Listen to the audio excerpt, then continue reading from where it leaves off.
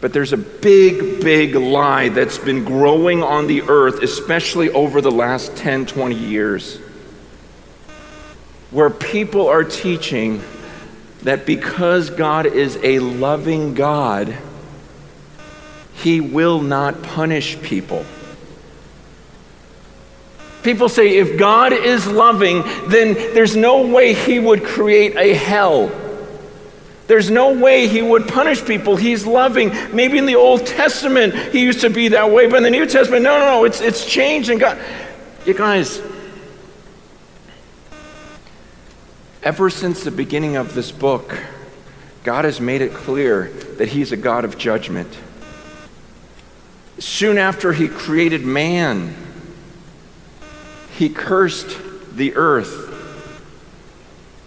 He cursed Adam and Eve for their disobedience. Soon after that, in Genesis, the first book of the Bible, in the 6th chapter, it says that God looked at the people on the earth and goes, gosh, they're so evil. It says that God looked at the people He made and it grieved Him that He ever even made these people because they were so evil. So He decides to flood the earth and kill everyone on the planet except for Noah and his family.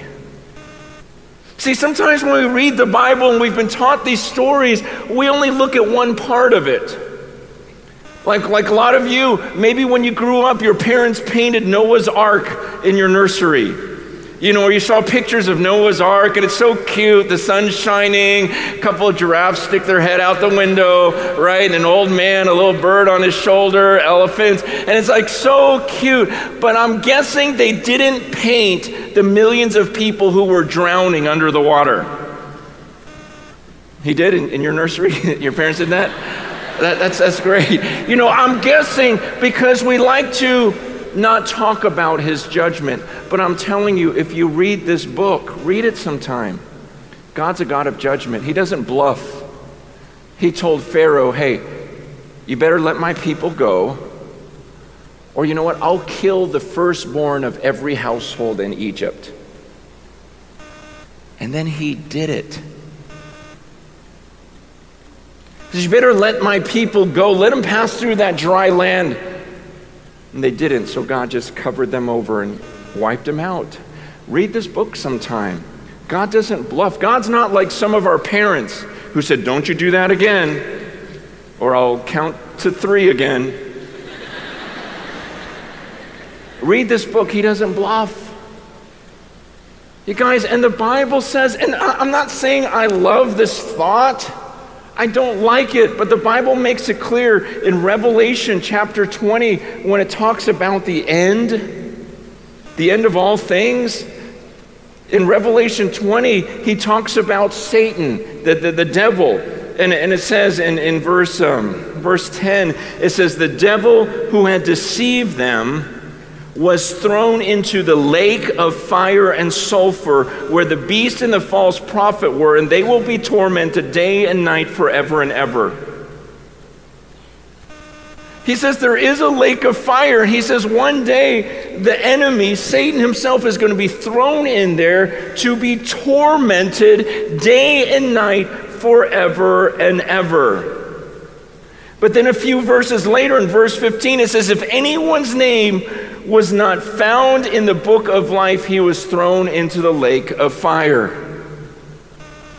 So he says not only is Satan going to be thrown in there, but he says anyone whose name was not written in the book of life was thrown into that lake of fire.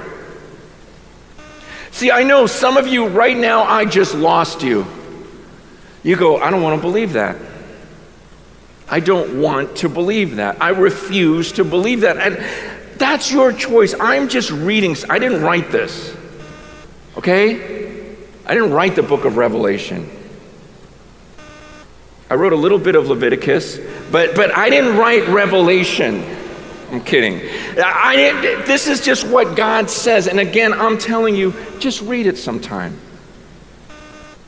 And then don't get me wrong, I don't really like some of these passages. There are a lot of things in this book that honestly I don't like, that I wouldn't have written, There are many things in this book that I disagree with. But when I disagree with this book, I assume that I'm wrong and that he's right.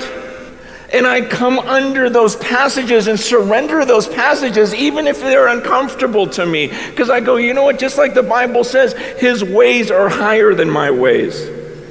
Isaiah 55 says his thoughts are so far, just like the heavens that we were talking about earlier are above the earth. He goes, that's where my thoughts are compared to yours.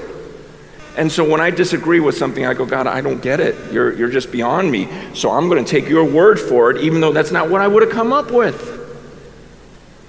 But to me, it makes sense. I mean, I understand. It makes perfect logic to me that if there's a God who made all of this, and just like he destroyed it all in Genesis 6, and if he says that we're disobedient, man, he has the right to punish us. And a lot of people say, well, a loving God wouldn't punish. And I'm saying, you don't understand. A righteous God can't ignore a crime.